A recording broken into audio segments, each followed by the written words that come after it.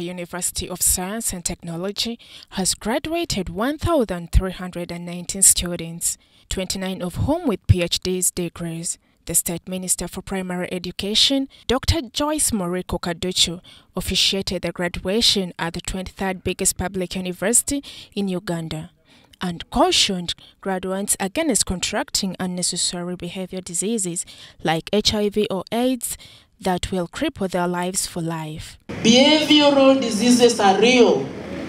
We do not want today to be witness of your celebration, but tomorrow to be called that we are burying our own because of lifestyle behavior, because of alcohol consumption, which is now for some people order of the day, because of drug abuse, because of living reckless behavior. We are cautioning you. Do not tell us that we do not tell you. Minister Kaducu also lectured them about life, where she warned them against choking over excitement.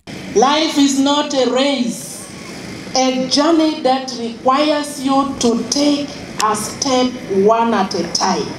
You are going out, don't get overexcited. If you think it is a race and you start running, you forget not only where you are going, but even where you have come from Mass, you will have forgotten. This has been the 28th graduation ceremony from Mbarara University of Science and Technology. She applauded the university for upholding the core values for which it was built.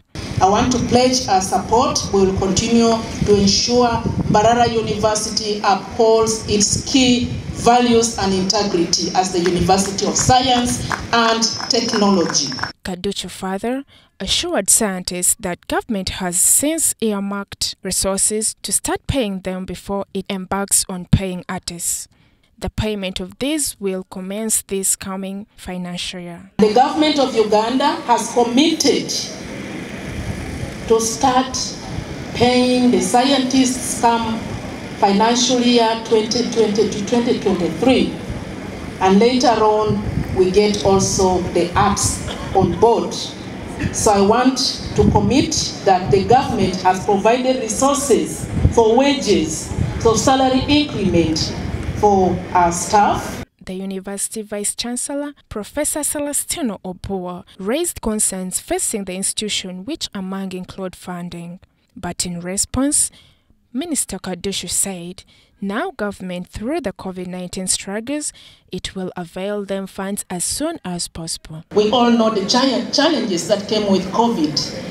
And now that we are getting to recovery process, I want to believe that the good Lord that saw us through the period of COVID will indeed see us to recover and get these most needed resources.